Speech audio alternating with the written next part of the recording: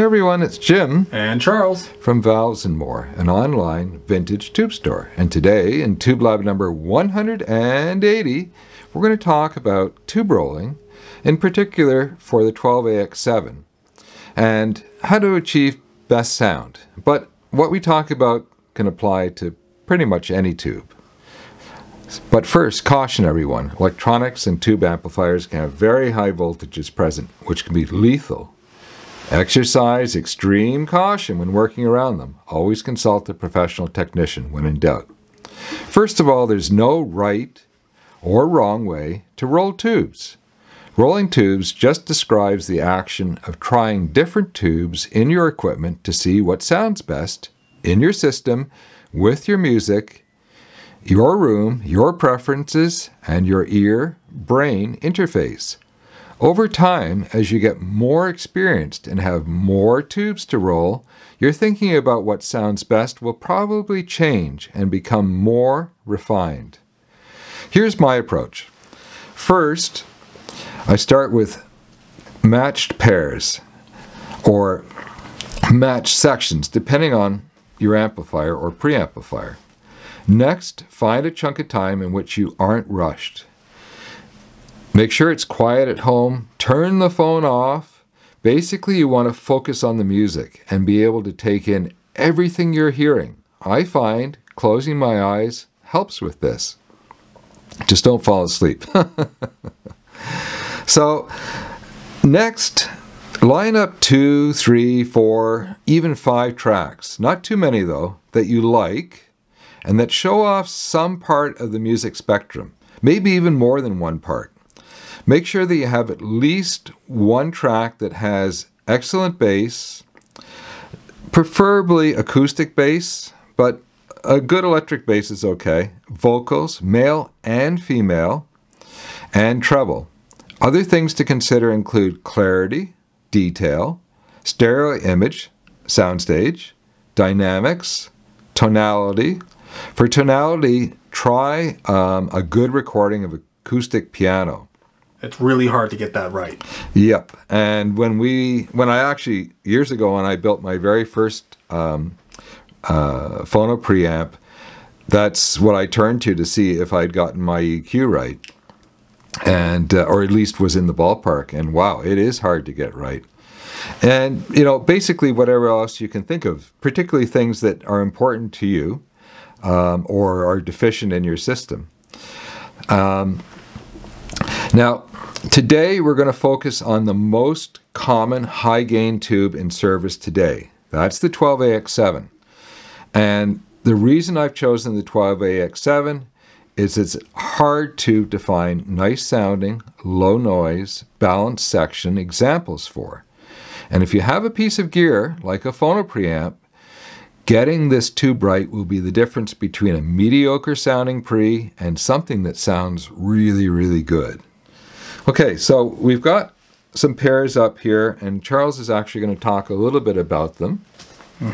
Okay, well, you've seen a few of these already before, but we've got something new up here. So let's start with the stuff that you have seen. Over on the left, or I guess it's, oh, sorry, out of focus there. I guess the camera doesn't like my hand in the way. And this is going to be your right, too. We've got the RFT ECC83. And this is the European number equivalent of a 12AX7, and they have these very different sort of wing structure plates with these holes on them. And these are beautiful Newhouse made examples. You can tell by the N logo stylized like a tube. And we've been lucky. We've got a 2-pound in Eastern Europe who's been feeding us everything, all the good ones he can find. We pay... From our wholesalers, we pay premium prices, but we get the best of the best. Yeah, we demand premium stuff in response. And everybody else in Europe gets the junk. Sorry, it's just the way it is because we're willing to pay top dollar for tubes. But we've had really good results with the RFTs. Yeah, they're one of the nicest sounding 12AX7s that we've heard, and no problems. They're very reliable. Very low noise, can test very consistently, as you can see here. We're right around 100 out of 100. No callbacks. Yep. Yeah, they're great tubes. And next up, we've got our latest Oh no, this isn't the latest. I was on the wrong side here. We've got the new guy. These are some vintage tongue saws. Unfortunately, the labels are wearing a little bit because these are used tubes, but they're still testing quite good. Around 80 on our tester is new old stock, so these are right where they should be in terms of where they're testing. Even if those were brand new in the box tongue saws that were 50 years old, the labels probably be disintegrating. It's this horrible... It's a chalk-like white paint. Yeah. And it just... You brush it and it just falls right off. Yeah. And so many tube manufacturers did this. I mean, the famous Bugle Boy tubes that you see use this paint, and so it's hard to find an intact Bugle Boy logo.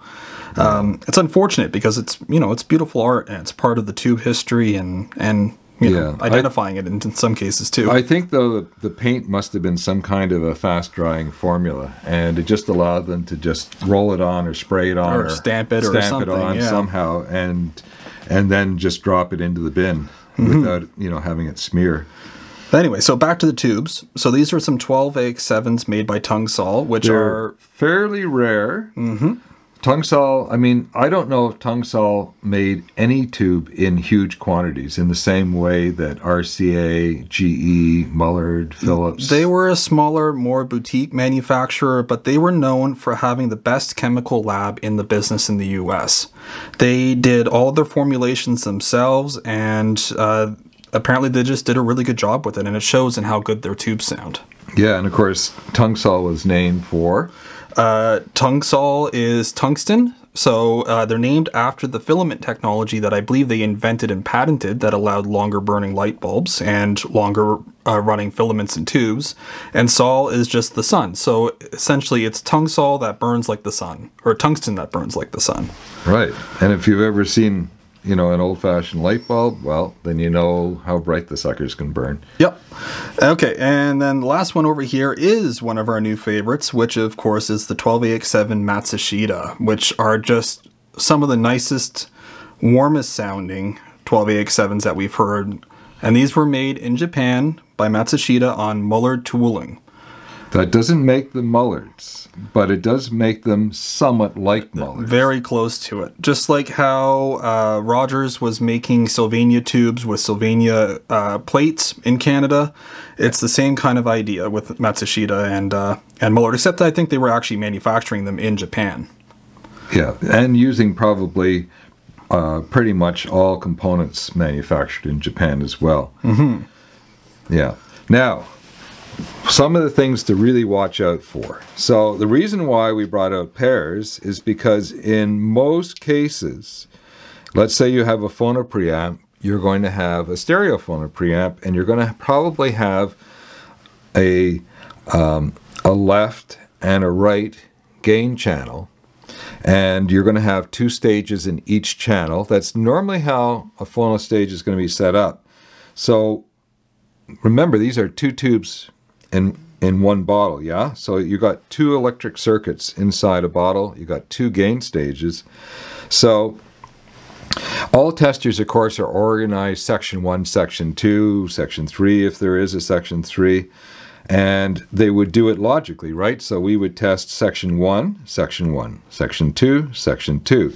So you can see that section 1s are actually an exact match. Now that is very, very unusual. Typically 5% or better is what you're looking for. So 91 to 94, that's 3 over, let's say, 100.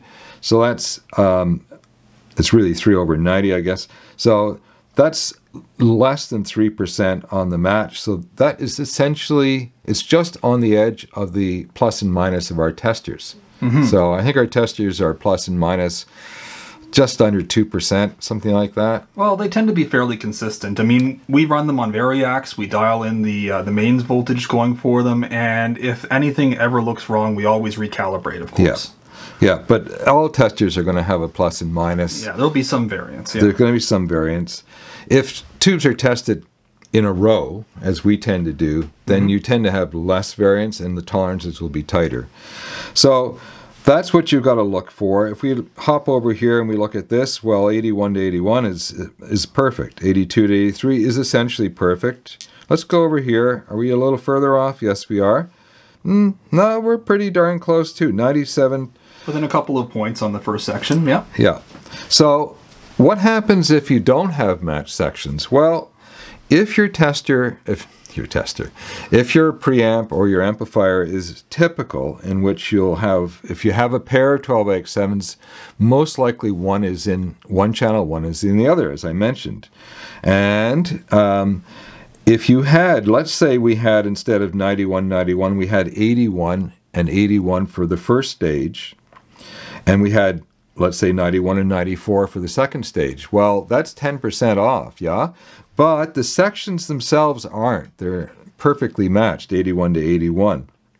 We should have found a pair of tubes that more you can compare, yeah. more compared. So that's something to really keep an eye on. So that would be absolutely fine. But if you had 81 and 81 down here on section 2, and 91 and 81, whatever, you know what I mean, crossed over, then that's not going to work, because both your first stage of amplification and your second stage of amplification are off 10%. Yeah. So and it's going to be a dramatic change in the output on both channels. So what happens in a typical gain stage if your GM is not matched? GM, of course, stands for mutual conductance. Your volume is going to change. So if you're off 10%, your volume will change roughly 10%, and depending on the tube stage that you're in. So if you have two gain stages, that 10%, if it's in the first stage, can be amplified dramatically in the second stage. So, but if your volume is off, then your left-right balance is off. Mm-hmm. Now your sound stage is off. It's all messed up. Everything is messed up. So, yeah. So proper testing is really important. One of the things you got to really watch out for high demand tubes like the 12AX7 is the very good vintage tubes are almost non-existent now. And that holds true for pretty much all vintage tubes that are in high demand. So there are a lot of sellers, not a few anymore, but a lot of sellers that are selling junk. Yeah, either they're used tubes that aren't testing well, they're noisy, or they are actually new old stock, but they were never used and not used for a good reason. And they were probably passed over by technicians again and again and again because it just wasn't testing well. Yeah, and somebody with less experience or more nefarious intentions comes along, and they label them incorrectly, or they misrepresent them, or they don't even bother testing them, or they don't. I mean, when we see large lots of tubes coming up that are being offered to us, and the person selling them wants top dollar and wants to sell them untested, that's your alarm bell should be going off, because there's a lot of clearing out essentially of junk now.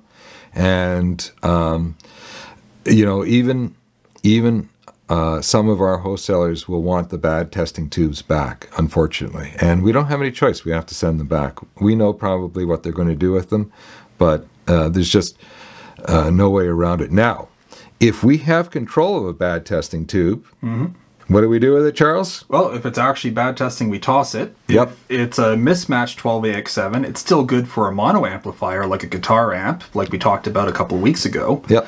But that's the only reason why we would keep it. If it's noisy, goes in the garbage. If it's bad testing, goes in the garbage. That's it. You hate to throw out vintage tubes, but it's useless at this point. Yeah.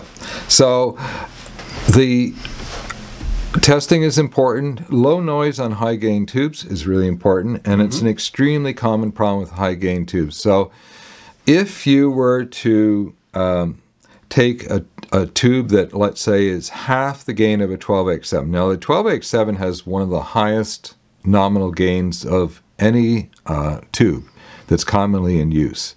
And you've got a nominal gain of 100 per section. That means that if you put in, let's say, 1 millivolt, you, in theory, can get 100 times that, so 100 millivolts out. And if you put it into the next section, you can get 100 times 100 millivolts, yeah? So you can get an incredible amount of gain. Now, the reality is you typically get somewhere close to about 70% of that. Yeah, it all depends on where you're operating it, what the bias is set at. All these different factors. So the more gain you have, the more noise floor you have as a base rule. So a tube that has half the gain, let's say 50, would have, as a rule, would have half the noise floor of the 12AX7. Why is this important? Because the 12AX7 has a very high gain, so it's going to have a base noise floor that is relatively high. And a big part of what we do with all tubes that we sell and test, well, we test and then we sell them, is Charles does a noise floor test with headphones. Very sensitive headphones. Yes. Yeah. So that is absolutely key. All of the really good tube sellers that are out there either will charge extra or offer for free noise tested tubes. And in our lab, we basically just don't ship out a noisy tube. In fact, if a tube's noisy, we just throw it out. If we can test it and listen to it, then we will. Yeah. Because I don't even think guitar players, as much distortion as they like to play with, want to have, on low levels, want to hear noise that's not supposed to be there. So who wants snaps and crackles from their amp? Yeah. So what else is important, Charles? When you're listening to pairs and doing comparisons, setting the volume at the same basic level is really, really important. So if you had all of your tubes from the same supplier and they all had the same GM numbers, that would give you some idea. But look at the differences here. So we've got a gain of 91 out of 100 on our tester, 81 out of 100, 97, 99 out of 100. All of these tubes are going to have different volumes. So what you need to do is try to be honest and volume match as you roll in different pairs. And the reason why that's important is because the human brain automatically assumes that the louder music sounds better. So it's not a fair comparison if you never touch the volume knob and you're trying out tubes that have different testing numbers. Yeah, and if you watch audiophiles get together and do some really serious A to B to C to D testing, one of them who isn't aware of the blind testing will have a dB meter, and they will bring the volume up to the standard dB that they're listening at for that very reason. Okay, well, I mean, it might sound like this is kind of technical, and in a way it is, but it can actually be an incredible amount of fun. And at the end of the day, if you find something that really suits your preamp or your amplifier or your system, it can be absolutely glorious, especially the Revelation. If you're just running modern tubes, like, oh my God, well, like a Electro Harmonix or a Chinese tube, or for goodness sake, a JJ, and then you drop in a quality vintage tube, the Revelation in a good system. I'm not talking about a $100,000 audiophile system, just a good, well put together system that doesn't have any major gaps in the audio chain. Wow. We hear back from customers again and again saying, I didn't think it could actually sound this good. Yeah, and it always brings a smile to my face because we've got a convert. Somebody gets it. This is what we're doing, is trying to bring great sound to everybody. We're just chipping away at it, doing our little bit in our corner as much as we can. Now, in the past, let me back out here. It's kind of gross when things are in close like that. In the past, I've used a scoring sheet quite a bit on the channel when we were looking at various specific tubes, and I still use it occasionally. I'm going to put a link into the video. It's available in the store under information, so you can just download it. I've got a list of some of our test tracks. This changes all the time. But feel free to add your own in there instead if you want. Yeah, absolutely. And I find, particularly if you're doing a lot of testing, the scoring sheet helps a lot. These days, Charles and I tend to focus on just two things. Usually it's just one question, and it'll just be two things. So it'll be two pieces of gear, or it'll be two different kinds of tube. And that allows us to really focus on the minutiae of the difference. And but if you're into it on a bigger scale, a scoring sheet will helps you keep track of things. Helps you keep track of things. And you might be surprised what you write down and come back to. Okay, well, hopefully that helps everybody out. Okay, well, what came in this week? Well, a few things came in, and something really interesting. For years now, we've sold, we've bought directly from the manufacturer, Amtata. We've bought all kinds of socket saver lifters like this Octo lifter. A lot of Frey owners use these. A lot of R8 owners use them. They're all over the world, basically, and they're beautifully made. This is the original. This was a ceramic on top, solid press base, brass base, and ceramic on the bottom. The only issue with these is that the ceramic bottom here, the key, you have to be slightly careful of them. Every once in a while, somebody who's really new to tubes will snap off one, because, of course, you can't misalign them. Well, if it was plastic, you'd snap it off, too. And you definitely can't rock a ceramic key hard, or it'll snap. Yep, it's hard, it's brittle, it's not going to bend, it's going to break. Anyways, these have been great. I think we had problems with one gentleman once over the years, and he said it sounded a lot worse with these in circuit. And I said, well, take them out. But, I mean, as designers of amp gear, I can tell you that it's possible that there's a tiny little bit of resistance that would be affecting the sonics, but mostly it's probably psychological. If you ever open up an amplifier carefully and you look inside, you'll see wire connections all over the bloody place, or trace connections. So a short little tiny run of an extension is which measures. We have a very fine testing ohm meter, and we can't see the resistance. It's so short. It's incredibly low, yeah. Yeah. It's almost no difference between plugging it in this and plugging it in the socket. Yeah.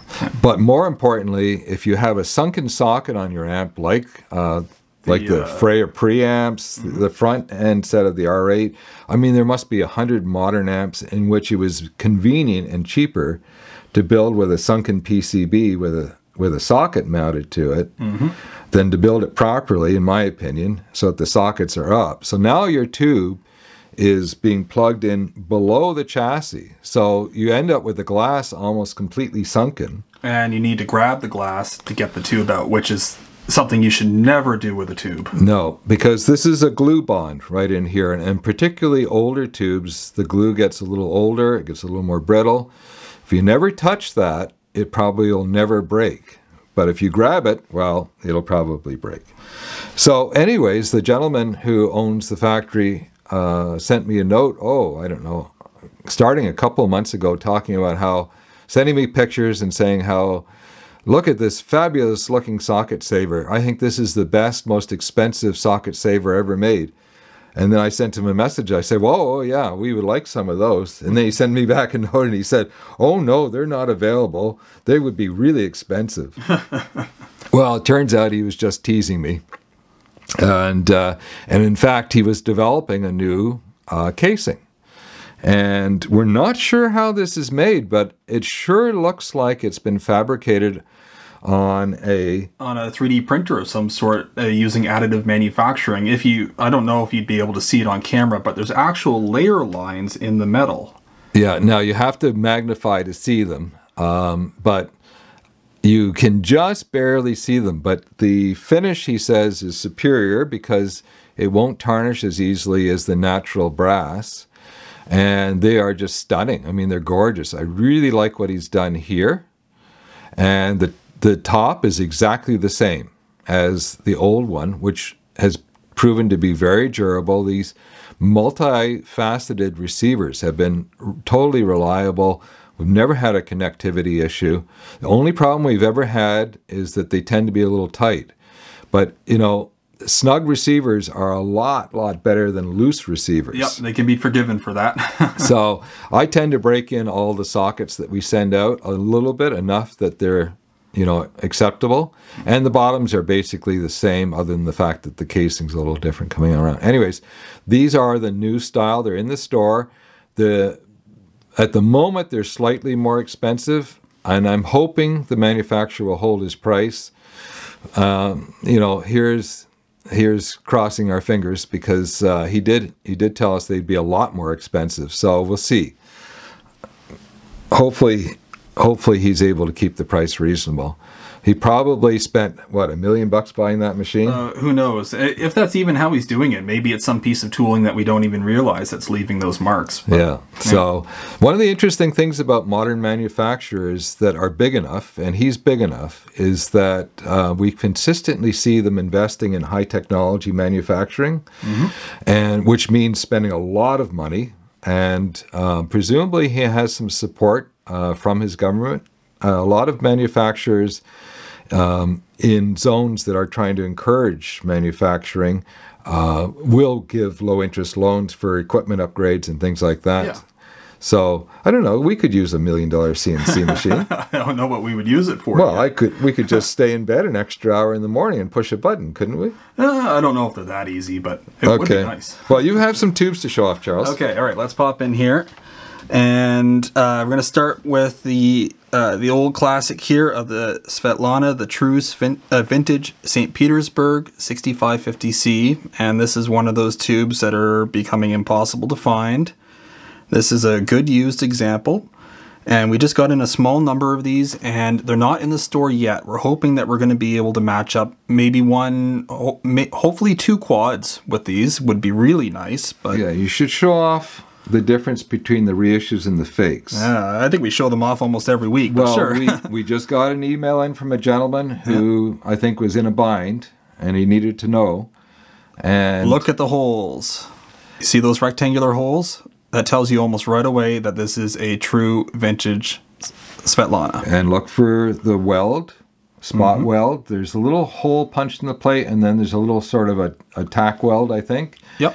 Now, that's not an absolute guarantee, because the reissues and the fakes have been getting more and more crafty, and I have seen some rectangular holes that I don't think have been a true Svetlana, but I would say in 98% of the time when you see that, you've got a real one. If you're not sure, what you need is a true Svetlana to compare it to. And then you'll be able to spot the difference. Now, there is a very small amount of variation even in the original ones too. This is sort of a later production, and it has this flatter top on it with the getters flat and pointing straight up. The earlier versions were a little bit more rounded, and these getter holders, these saucers that are in here, were angled. So you'll see the gettering sort of come on each side of the tube.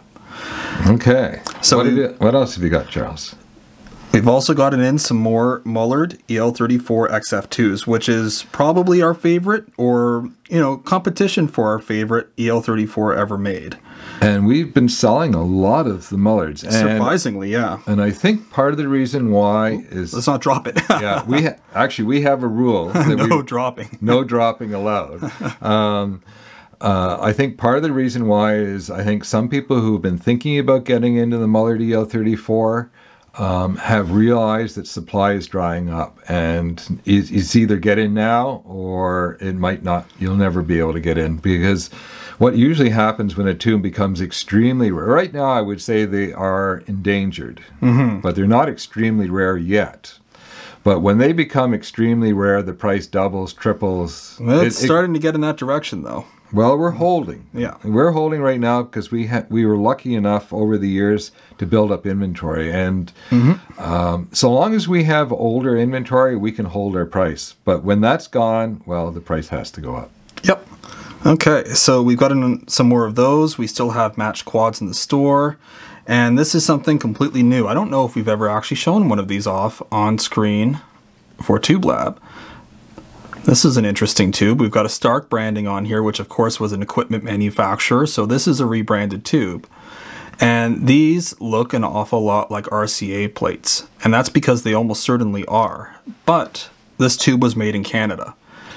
And you can see we've got some fantastic testing numbers on these. And we have a decent number of these RCA, what would you call them? I guess not RCA built, but maybe RCA licensed tubes. RCA license, but it's possible the parts even came up from the U.S. Just like Sylvania and Rogers, like we mentioned earlier. All kinds of manufacturers ship parts around under various shared manufacturing agreements. And of course, that was because back in the day, there were essentially no free trade agreements at all. In fact, when I was a young lad, even a young adult, we were paying duties on next everything. Yeah.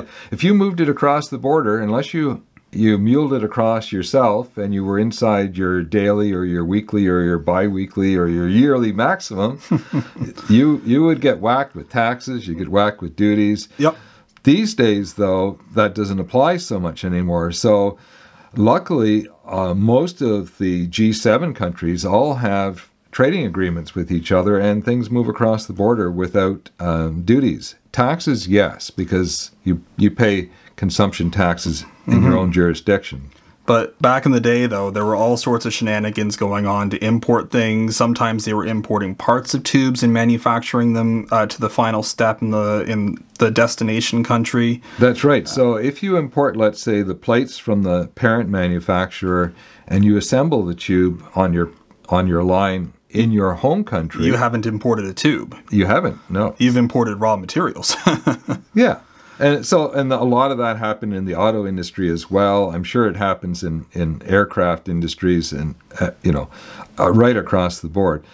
So, how do they sound, though, Charles? They sound exactly like the American RCAs. And that's just fantastic because we actually found a decent number of these guys and enough that we've built a set for the Freya Plus out of them. So these... And I think you had the set in the store, and within hours, somebody snagged the first one right away. Yep. And we're going to have both the American and the Canadian versions of the tube in there, although we definitely have more of the Canadian tubes. But they sound the exact same. In my opinion, I think the Canadian ones are actually nicer looking. They're very clean. They've got these great short bases. There's a taller bottle compared to the RCA tubes, and the exact same plate and mica structure and everything. Yeah, and to be clear, we're not really 100% sure where all the components were made. All we know is that they basically look pretty much exactly like the US-made version and sound the exact same, yeah. And so. I can't remember the name of the company that manufactured these in Toronto. It starts with an R. It always slips my mind. RVC? RVC, that's it. What is it? Radio? It's not Radio Victor. It's Radio Valve Company of Canada. Yeah. And they made tubes for everybody, for Westinghouse, for Marconi, for Canadian GE, for Canadian RCA. They made them for everyone. And they had ties to RCA in the States. So it wouldn't be surprising at all that they would have had access to their plates either to manufacture here or to import them. Okay, well, thanks for doing that, Charles. I know going through large inventories of tubes and matching them up takes a lot of time. A lot of time. Not just matching, but clearing them too. That's true. Well, if you stayed this long, here's some discount codes to help you out. And there's a hidden code that people get on a regular basis. It's pretty easy to figure out. We can reach almost everybody around the world for a flat rate $20. And if your order's $150 or more after discount, the shipping's on us, folks. Stay safe, everyone. Have fun rolling. This is Jim. And Charles. Signing off. Cheers, everyone.